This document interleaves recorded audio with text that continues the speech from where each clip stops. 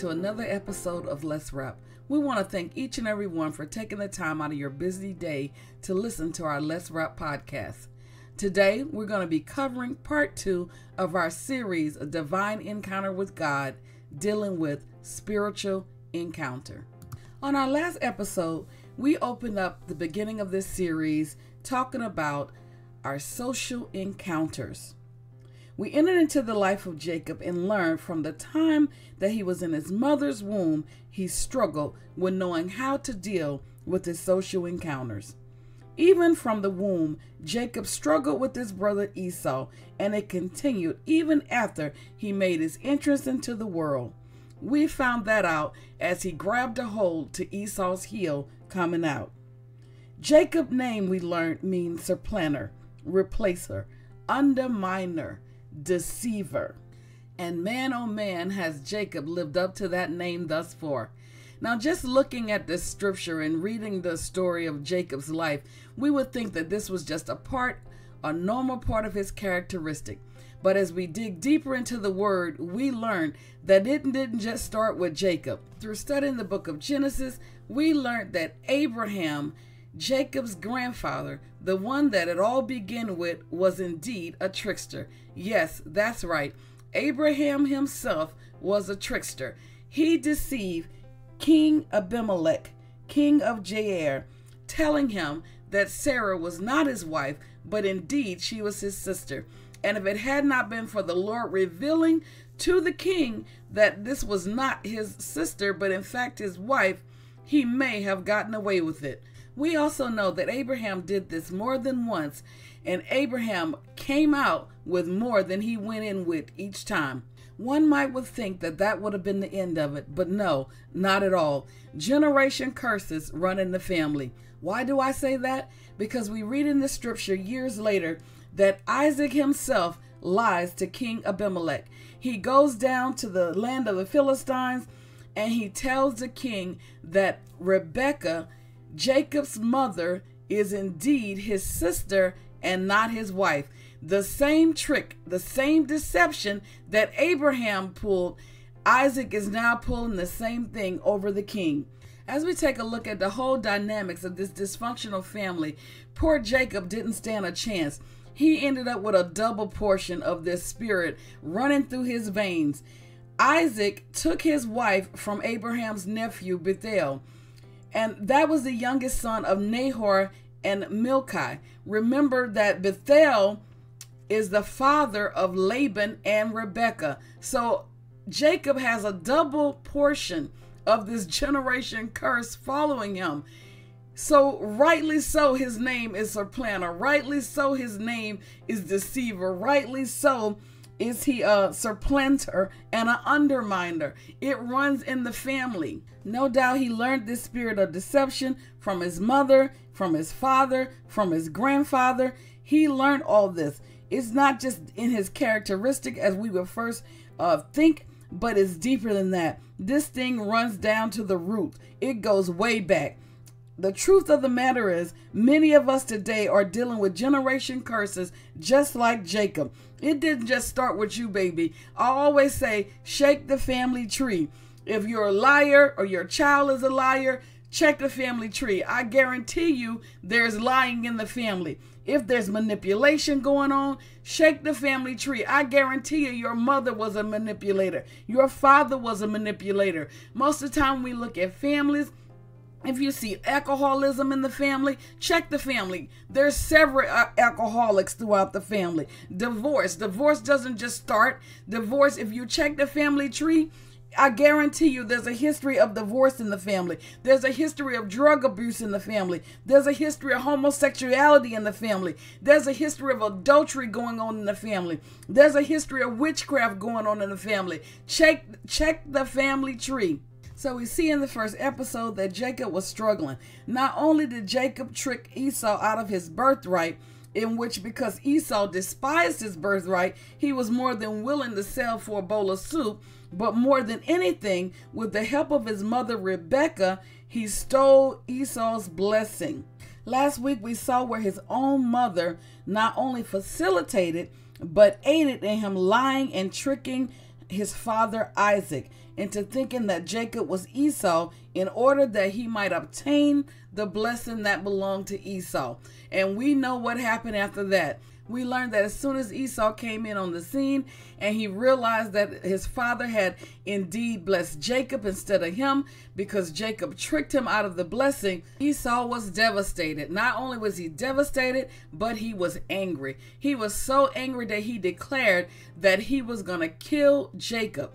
And because he had put a bounty out on Jacob, because he declared that he would kill him, they had to send Jacob away. His mother decided that it was best if Jacob would go to live with her brother or stay with the brother Laban until Esau's anger had passed. So it is right about here, once again, we see history in this family repeating itself.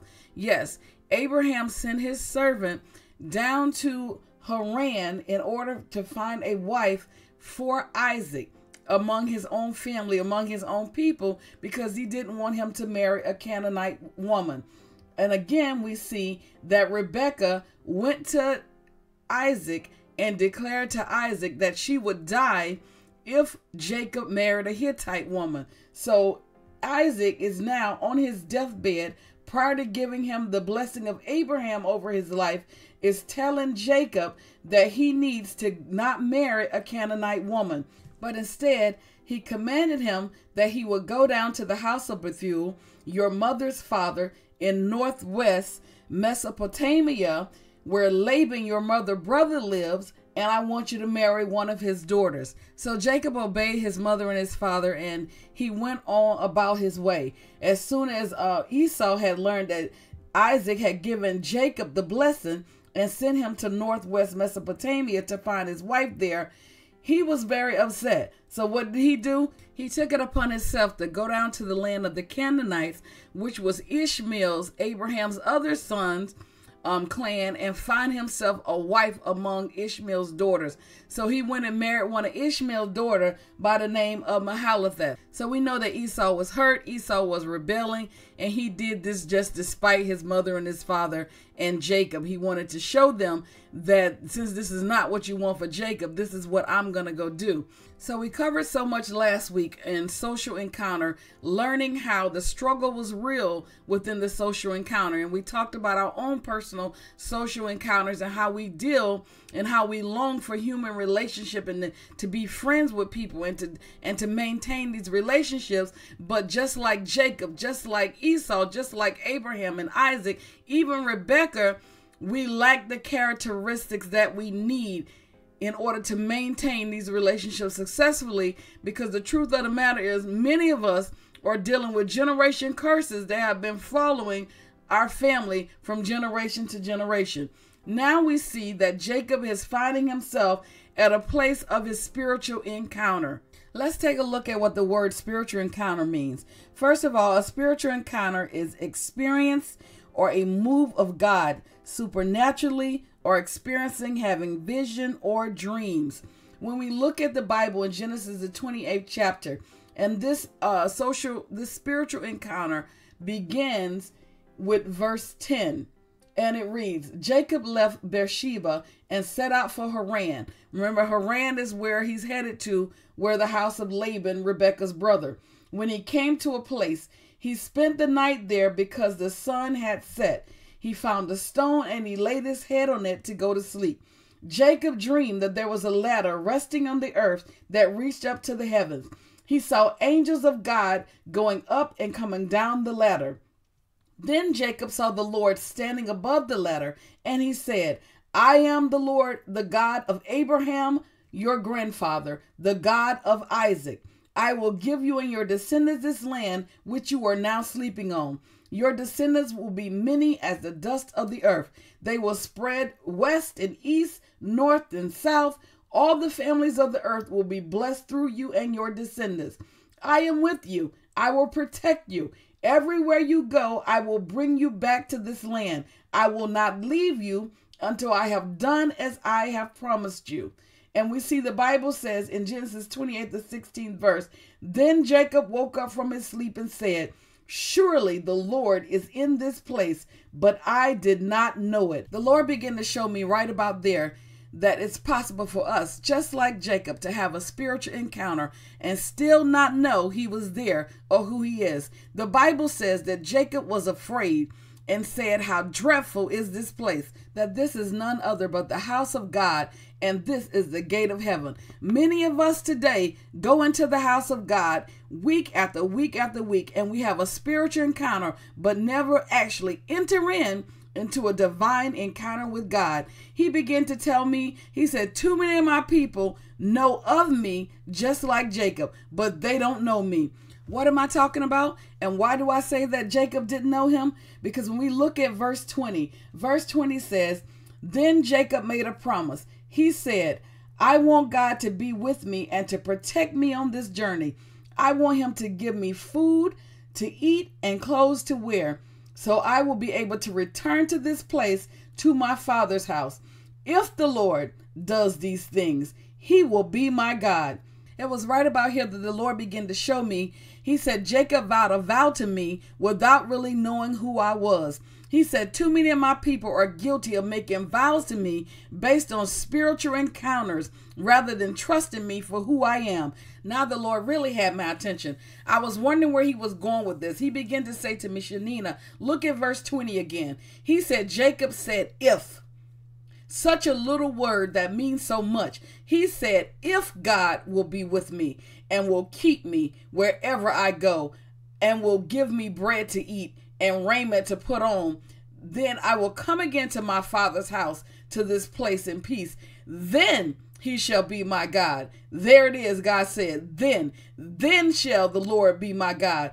Jacob, at this season in his life, had made a vow to the God and was serving God like many of us based on conditions. No doubt somebody's listening to me right now is saying, what are you talking about, Elder Walker? Jacob was at the season in his life where he made a vow and he was serving God. God said based on conditions.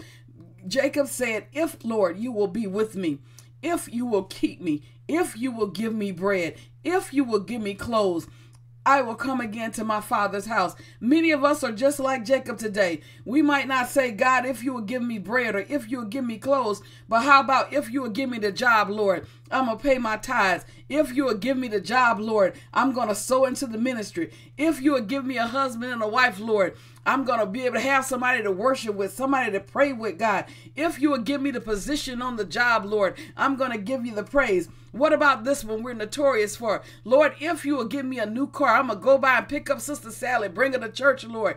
If, Lord, if.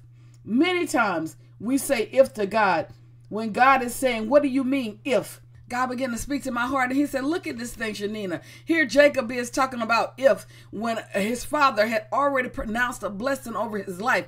When we look back into the chapter where Isaac was giving Jacob the blessing, he was beginning to tell him, you're going to be a great people. You're going to receive this. You're going to be mighty. Your descendants and your seed is going to be great. He had already pronounced a blessing over his life, telling him what it was going to be and what was going to be his. Yet here Jacob stand saying, if. I could just imagine the father looking down on Jacob saying, what do you mean if? I just allowed you to have a spiritual encounter with me. I told you who I was. The Bible says that the Lord himself, Jacob looked up. When he lifted up his eyes, he saw the Lord standing above the ladder. And he said, the Lord let him know, I am the Lord, your God. I am the God of Abraham, your grandfather, and the God of Isaac. And he began to tell him what he was going to do, how he was going to bless him. He began to tell him that your descendants will be as many as the dust of the earth. They're going to spread from the west and the east and the north and the south. He began to tell him that he was going to bless him and all of his descendants. Yet he's standing here in doubt talking about if. Why is Jacob saying if? I submit to you today that Jacob doubted God because he knew of him, but he didn't know him. At this point in Jacob's life, he only knew God as the God of his grandfather Abraham. He only knew God as the God of his father Isaac, but he didn't know him personally. Oh yeah, no doubt. He worshiped him faithfully, going through the motions like many of us, for whatever reason, maybe for the material things that we read about, for food, for raiment, for clothing, for peace, to bring him back to that place of his father's and his mother's home, maybe out of obligation to family tradition. Because Abraham, his grandfather, did it. Because Isaac, his father, did it. It just seemed like the right thing to do, so he was going to do it. Or perhaps just like he had manipulated so many others, Jacob felt like he could manipulate God into getting what he wanted. You know how we do. Some of us are just master manipulators, and we manipulated man so long we feel like we can treat God like man, and we want to manipulate God and try to get the things that we want from God. So we make all these bargains and we make all these vows to God, declaring that we're going to do this. God, if you get me out of this, I'll never do it again. And as soon as the Lord gives you some relief from the situation or the circumstance, what do? You turn around and go right back to the mess. Like the Bible says, a dog to his vomit. Continue to going through the same thing over and over again. Saints, we don't have to allow generation curses. We don't have to allow ourselves to continue to go through the same patterns and cycles of life over and over again. We can have a divine encounter with God and our lives can be changed forever. But we see here that Jacob had not learned a thing from his experience thus far. It was clear to see that Jacob was so self-centered and concerned about his own needs that he was not even hearing what God had already pronounced over his life that he was going to automatically do for him. We all know that God is not a man that he would lie. If God said he was going to bless him, he was going to bless him. He said he was going to bring him back to that place. He will bring him back to that place. But here he is trying to bargain with God. Here he is talking about, if God, you do this and if you do that, then you'll be my God. Not knowing that God has been there all along. All he's doing is waiting on him to call on his name, that he might experience that divine encounter with God and his life might be changed forever. But we see here that Jacob left this place where the presence of the Lord was, having experienced nothing but a spiritual encounter, but no change at all. I said that to say, don't be fooled by going to church. Don't be fooled by going into the house of worship, worshiping God, and the Spirit of the Lord come upon you. There's a difference between a spiritual encounter and a divine encounter with God. Divine encounter causes changes in our life. Spiritual encounter, only a movement. A spiritual encounter will cause you to be moved emotionally. A spiritual encounter will cause you to be moved in your flesh, in your five senses, but it will not change your life. A divine encounter with God is what we long for in order to be changed. We have got to stop confusing a spiritual encounter with a divine encounter. We know that thus far Jacob has experienced social encounter. He has just experienced his spiritual encounter, but now he's on his way to the house of Laban, his mother's brother. We're going to see he's going to go back to experiencing a social encounter. And the Bible says in Genesis 29th chapter, beginning at the 30th verse, that after he arrived to Haran, the house of Laban, his mother's brother, Jacob began to experience what he himself had been so willing to inflict on others. Ain't that like God? So many times we don't get it until we ourselves begin to experience the same hurt that we have put upon others. Once we feel the pain of what we've inflicted on others, then for some reason in our mental psyche, things begin to click in on us. Now the Bible says that Laban had two daughters, one named Leah, one named Rachel. Rachel was beautiful, so Jacob agreed to serve his uncle Laban for 7 years for Rachel, only to be tricked and manipulated by his uncle and given the oldest daughter Leah. But because he loved Rachel so much, he was willing to serve another 7 years just for her. Now we see here that the law of the harvest is taking place. It is here that Jacob began to reap the bad seeds of what he has sown. Many times we can go out through life spreading bad seeds all around and expect to get a good harvest. I beg to differ. If you plant bad seeds, you're going to get a bad harvest. The Bible says we reap what we sow. The thing about this harvest and this planting thing, you might plant a seed, but you're going to get a tree which is going to produce much more than you planted. Now Jacob began to reap the bad seeds that he had sown. Not only did he have to serve for a total of 14 years for Rachel, because Jacob loved Rachel so much and Leah was hated, the Lord blessed the womb of Leah and caused Rachel to be barren. So not only did he serve 14 years for Rachel, the one he really loved, but now that he done served 14 years for her, the Lord has closed up her womb and she's barren. he is reaping what he sowed. I constantly say this again and again, because one thing I've learned, if nothing else, throughout my entire lifetime, is the law of the harvest is real. Just like it's real in the natural, even more so in the spirit. For every decision we make outside of the will of God, there are consequences. And although the spiritual effects of your bad actions may be forgiven, in the flesh, there are still consequences that we have to suffer. What do I mean? I mean, you may think you have gotten away, but you have not gotten by.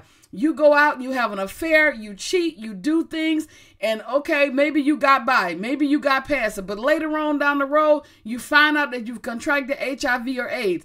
Okay, the law of the harvest is real. Now you're reaping that. Just because you accepted Christ, just because you got saved, that don't mean that you're not going to pay the consequences for your actions. You go out and rob a bank, you may have gotten away with it, but down the road, guess what? They finally catch up to you, and now you got to serve time in jail. Just because you done got saved does not mean you exempt from serving that time in jail. You did the crime, now it's time to do the time. We have to know that the law of the harvest is real. We have to pay for the consequences and the choices that we make in our life. Just like God allowed Jacob to reap the hardship and endure a bitter life in order to purge his character, God is going to do the same thing in us today. He's not going to let us get by. When we face hardship, when we go through hard times, when we go through troubles, we want to cry out to God and we just act like everybody done us wrong in the world. But no, God is building character in us. God was building Jacob's character for everything that he had went through. All that mess that was down on the inside of him, all those generation curses that had followed him throughout his lifelong line. God had to work all that stuff out of him. There was only one way for him to ever be able to see the totality of what he had inflicted on others. What?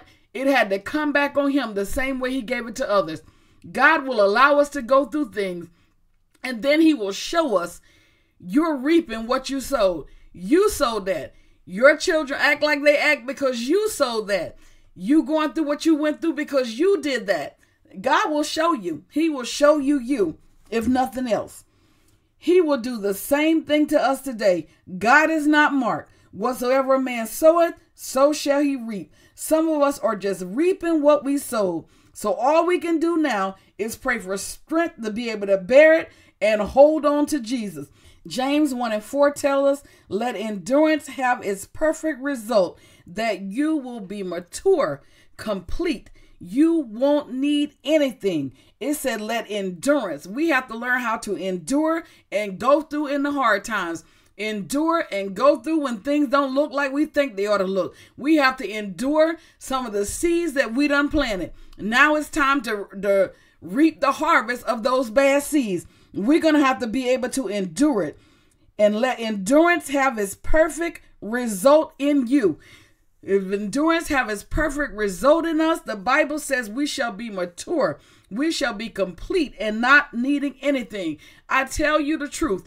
I have been through some things, and now I am mature in those areas. It is some things that I won't go back to again. It's some seeds that I refuse to plant again. And I'm sure many of you guys feel the same way. It's some things in your life that you will not see again. As the Bible says, the enemy you see today, you will see no more. There are some enemies in my life I will never see again because I've learned from those situations. I have allowed the Lord to work in the character of my life concerning those situations. Now, the Bible tells us that God used Jacob's uncle Laban to knock him down to a place of humbleness.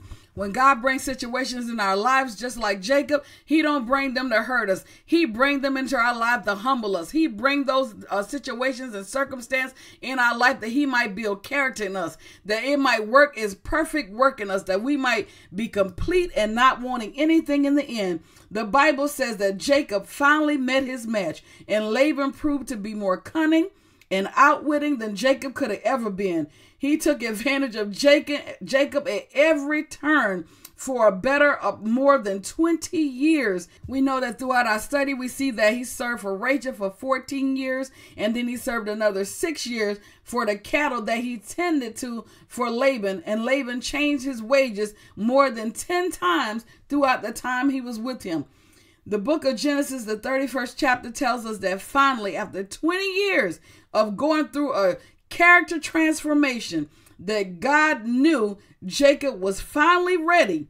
So the Lord spoke to Jacob to return to the land of his fathers in which he had promised him, to return to the land of his kindreds, to let him know that he was going to be with him. Didn't I tell you the Lord is not a man that he should lie? That same promise that he gave him at Beersheba, that he told him that I will bring you back into the land of your fathers, of your kindreds, the Lord is about to make good on that promise.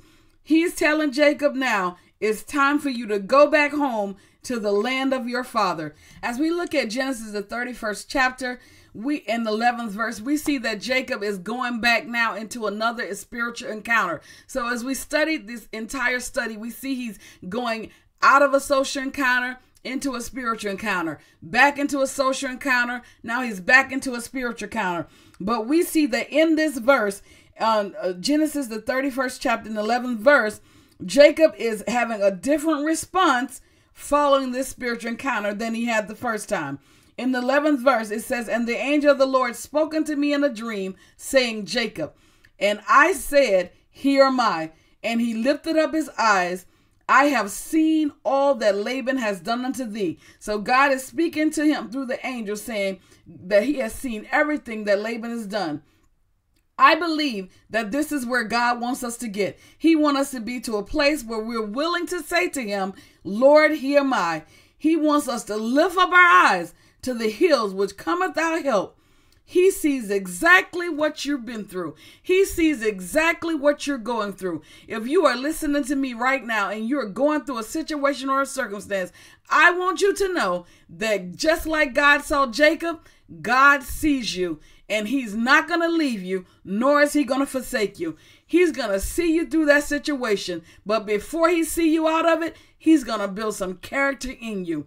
I want you to join me next week as we continue on our 4-part series entitled A Divine Encounter with God. Next week, we're going to see where Jacob leaves the house of Laban and enter into his own personal encounter.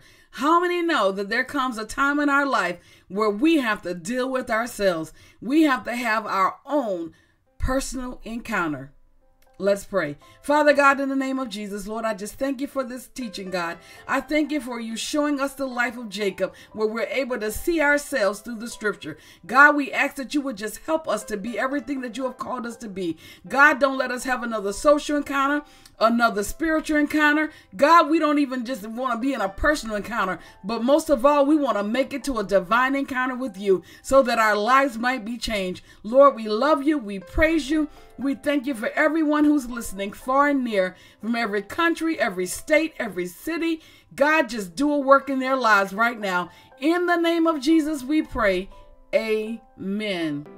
I am Elder Shanina Walker. We want to thank you for listening to our Let's Rap podcast. We want you to come back next week and hear part 3 on personal encounter. Want you to go to Facebook if you haven't done so and join us. Be a part of our Facebook family so I can get to know you and you can get to know a little more about us. When we have our Let's Rap drawings, you can be a part of those wonderful giveaways that we do, give away gifts. All you have to do is listen, like, comment, and share in order to be a part of our giveaway. Share this podcast. It is greatly appreciated. Once again, I love you. Elder Walker love you, but God will always love you more. Until the next time, have a blessed day.